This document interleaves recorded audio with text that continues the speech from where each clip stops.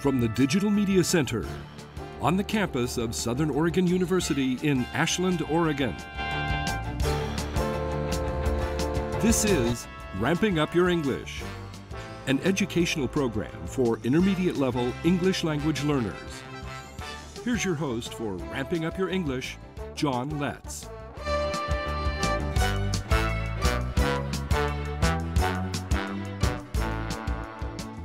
Welcome to Ramping Up Your English, winner of the Southern Oregon Television Award for Program of the Year and the award for Best Educational Program. I'm the host and producer, John Letts. Ramping Up Your English is an educational support program for intermediate English learners.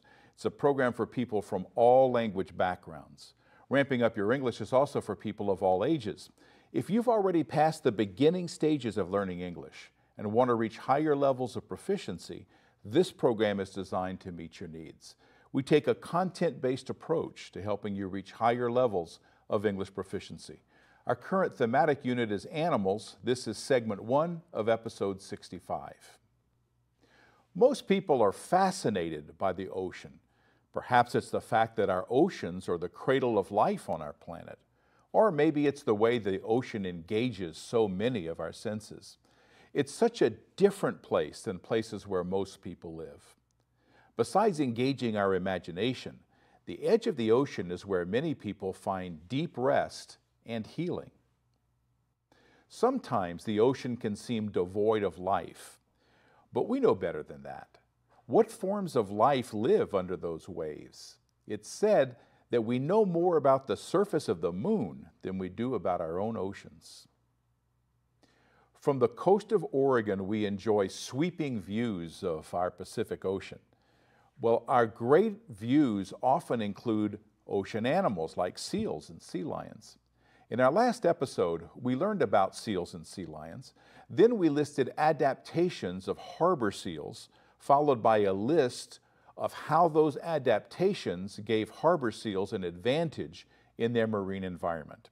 We used the connecting words and phrases that put these facts together in a way that shows cause and effect relationship between the facts. In this episode, we'll take a closer look at those connecting words, and we'll learn some more about this whole concept of adaptations. We'll also learn about other marine mammals. Now, in our last segment, we listed 5 physical adaptations that harbor seals have. Then we listed the advantages that are gained by having these adaptations. We showed how to connect those facts in a way that shows a cause-effect relationship. Let's quickly review how we did that. Notice the words in large print. Those are the connecting words that show that you're drawing a cause-effect relationship between the facts. Harbor seals have powerful hind flippers which allows them to swim fast so they can catch prey and escape predators. Now we work with the second adaptation we identified. The small head allows smooth movement through the water. The eyes are large, permitting good vision in low light conditions. Now for that blubber. An insulating layer of blubber beneath the skin keeps the seal warm in cold water. And now those sensitive ears. I use the verb helping to avoid overusing the word allow. I also use the verb facilitates as the connecting word to the effect. Then I added more detail. Mother seals produce milk that's very high in fat content, facilitating rapid growth, especially the growth of blubber that conserves the pup's body heat in cold environments. Now, here's a list that has those connecting words. The first 2 on the list are the most common for the function of linking cause and effect when it comes to an animal's adaptations. The word allow or allows can be used in several ways with other words.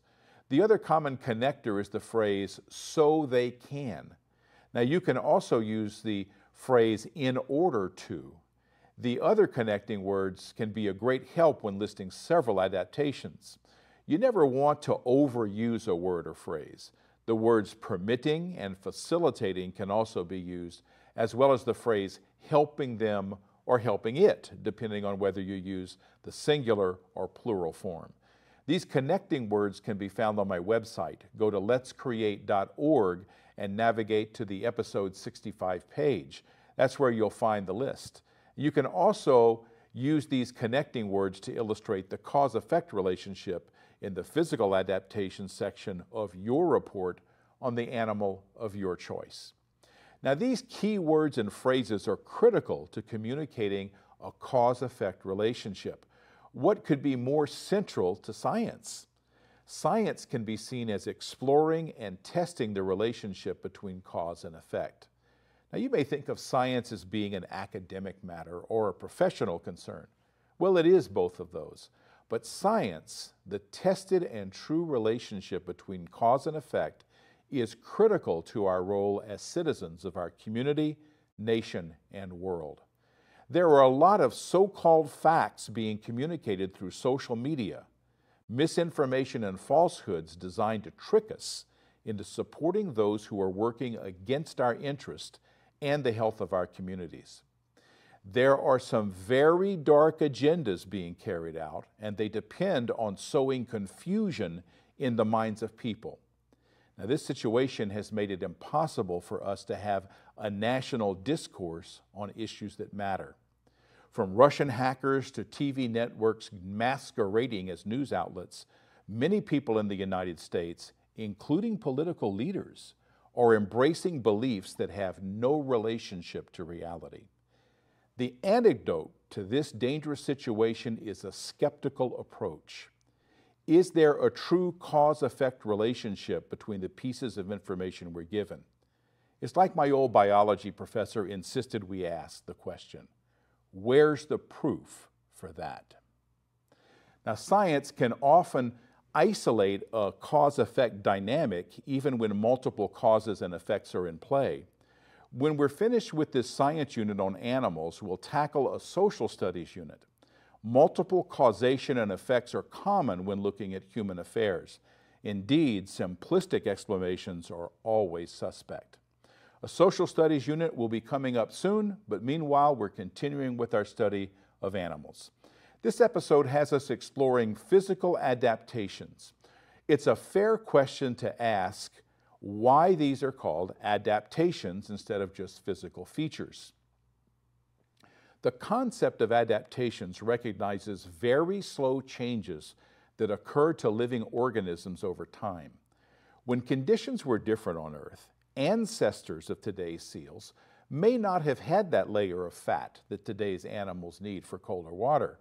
Each generation has some amount of variability, just as we can see with people.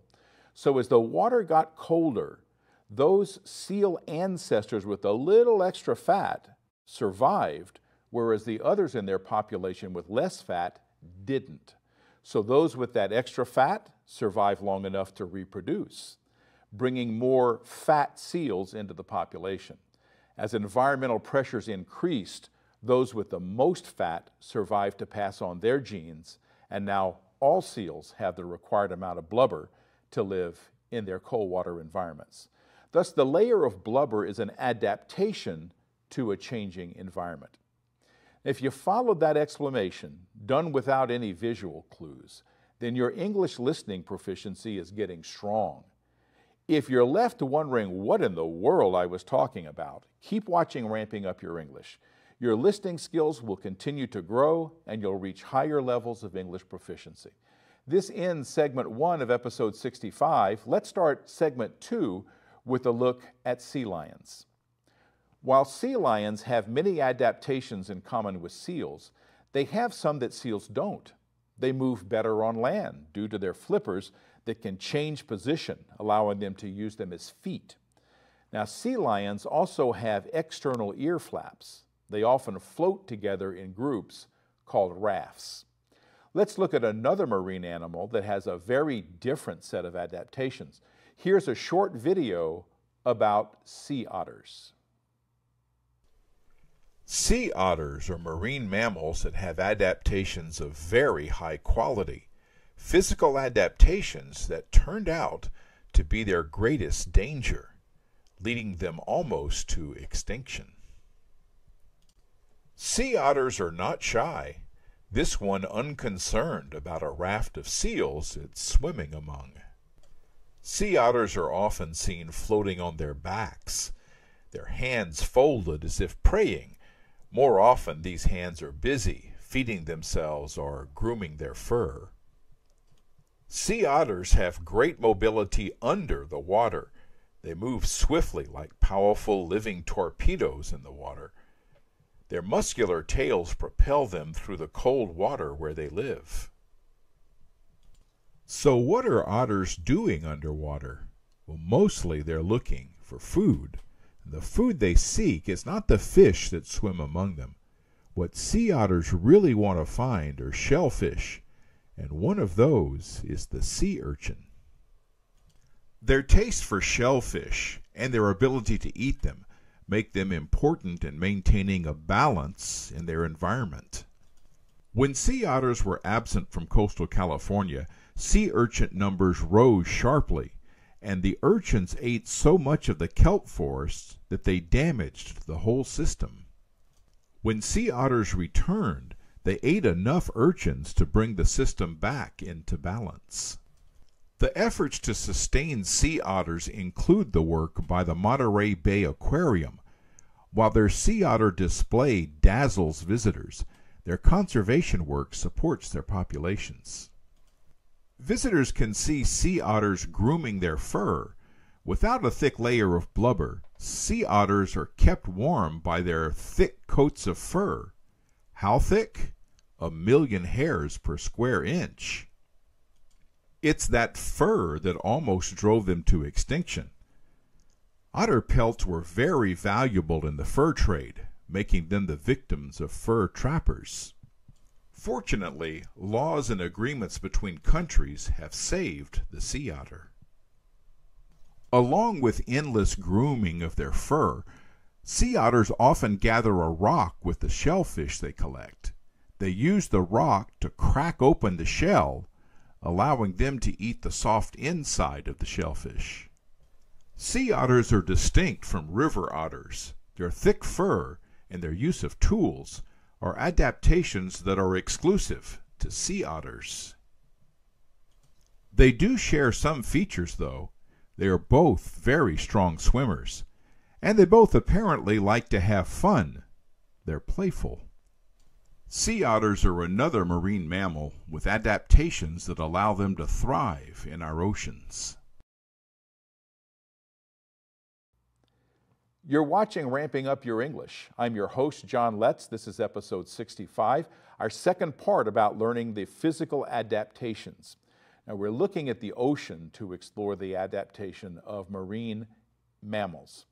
A song by a group called America contained the lyrics, "The ocean is a desert with its life underground and the perfect the skies above." Well, the ocean can certainly have the beauty of the desert, but the life under the surface of the water can be intense. A coral reef is normally a place teeming with life. The complexity of the food web can often be seen here.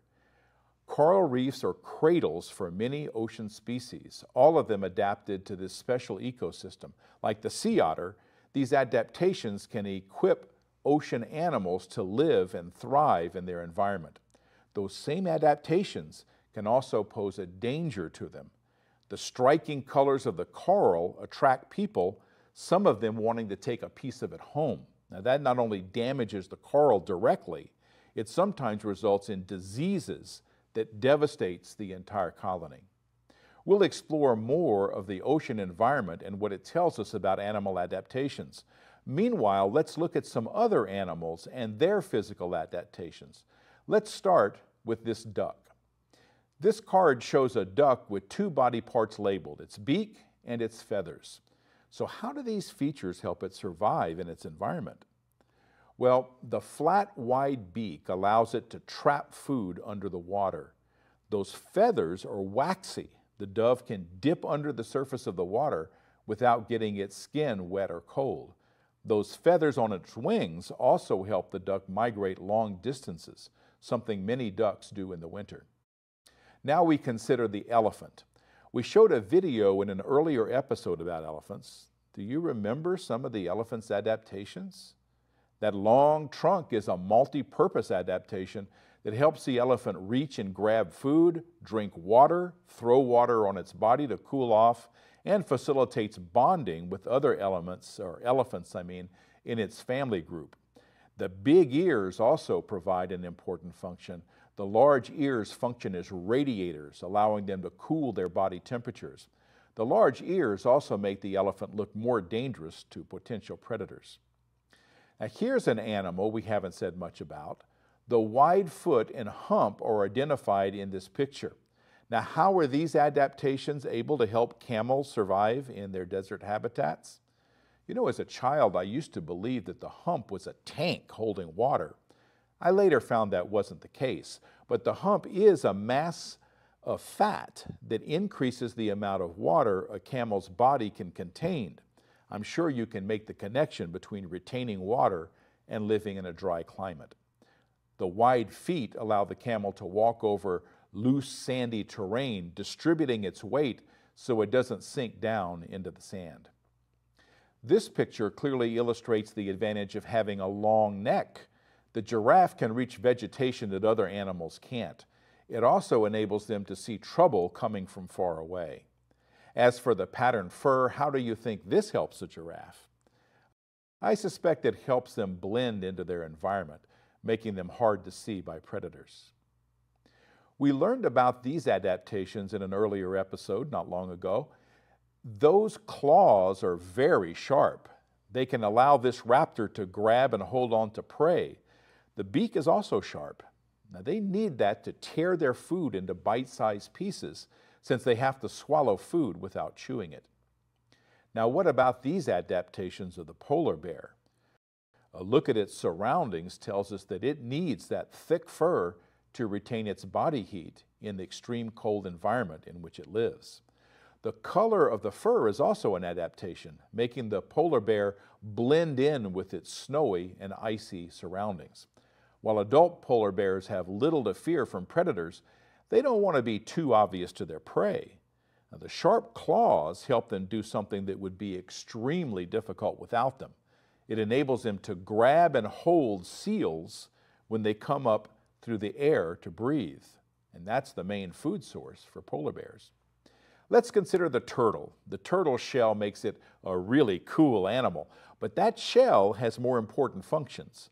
The hard shell protects turtles from many predators. Now, since turtles live in streams and ponds, they need those webbed feet to swim without using up too much energy. It's an important adaptation. Now, one of my favorite animals is the cheetah. It looks a bit lanky with those long legs, but that's what enables them to run fast when pursuing prey. Those sharp teeth allow them to kill the prey once they've pounced on it. The sharp teeth also permit them to eat the prey they kill. Finally, there's the fish. Well, all fish have gills. It's one thing that makes them a fish. Gills enable fish to get oxygen from the water. Their fins help them swim, and some fins are sharp enough to prevent being killed by some predators. I got these cards as part of a reading series. We'll look at some resources you can use to find the physical adaptation of your subject when we return. This ends segment 2 of episode 65. Organization that's doing big-time restoration of forests and stream banks.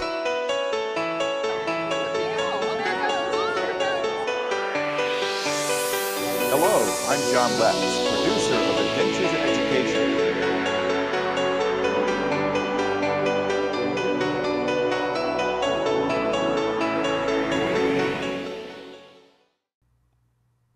You're watching Ramping Up Your English, a source of help for intermediate English learners who want to improve their English skills. Now, if that's you, you're in the right place.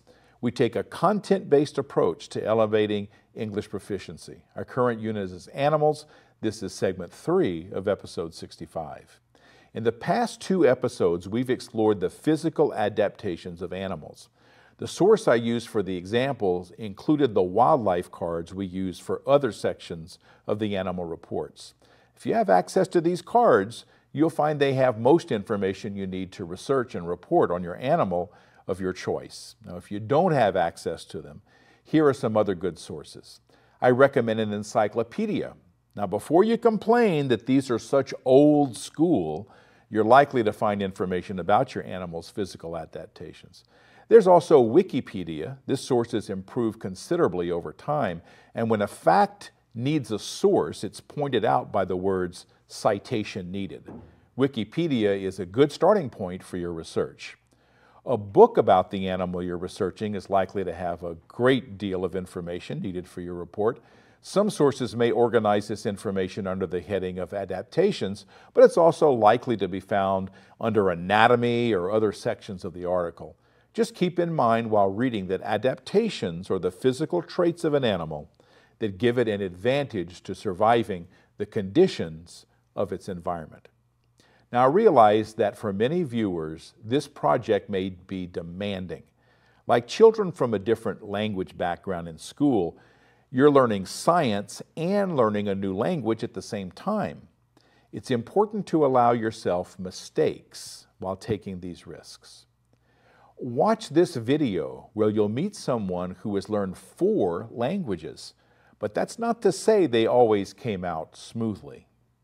What level of English would you need to host a TV show? Dr. Krishna Gokani produces and hosts 2 TV shows on RVTV. English is his 4th language, yet that's the language he uses for programs about health and meditation. In an earlier interview, Dr. Gokani shared how he felt ashamed of his low English proficiency when he had to speak English in a medical setting.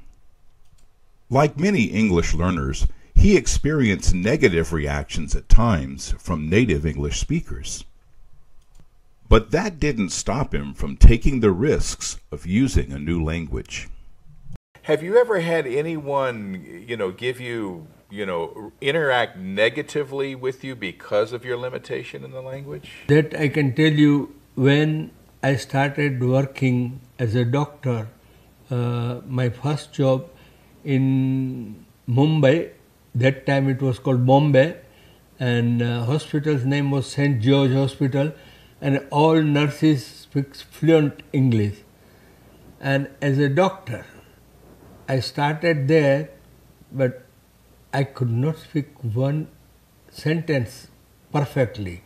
Though I knew I can write essays of 10 pages, but spoken language I didn't have.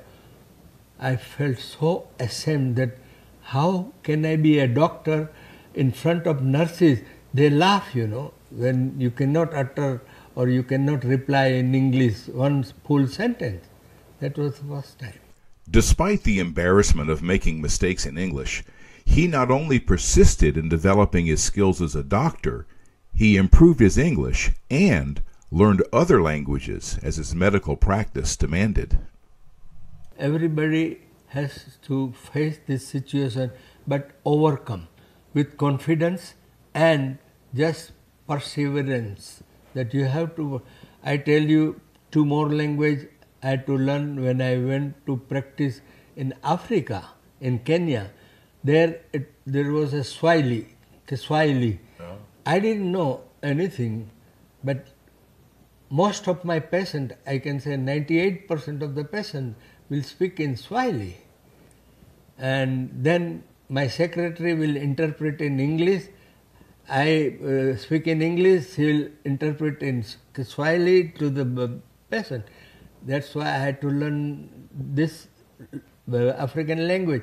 Then time came that tourists mostly came from Germany, and beaches in Kenya, in Mombasa especially, where I practice, so beautiful. So they started coming in bulk, special charter flights and all. And as patient, I didn't know German. I had to do evening classes for 6 months. I at least started speaking and understanding the German language. So, language is an asset, and it makes you more smart, and your brain has got a different communication and learning area where you feel yourself so much happy, you know. In medical school, books were in English, but only thing the speaking was the problem. Yeah. We understand, we write, as I told you earlier, but speaking, there was a fear that I can't speak. Yes, and I think that's where the biggest risk is, I think, in a language, Yeah. is when you're actually putting it on your tongue. Yeah. And it's not always going to come out right. You know, that's the thing I try to encourage my listeners. Don't look for 100% accuracy. Yes. Don't look for perfection. Look for, are you communicating? Are you getting your ideas across? I give you a good example. When I went to England, I had a 3-year-old daughter. Now, she didn't know a single word of English. And the children, our doctor's campus, other children were speaking English. So she was playing with them, and she was with the gesture, with our language, she will reply, they will speak in English. And in 15 days, she started speaking English. That's great.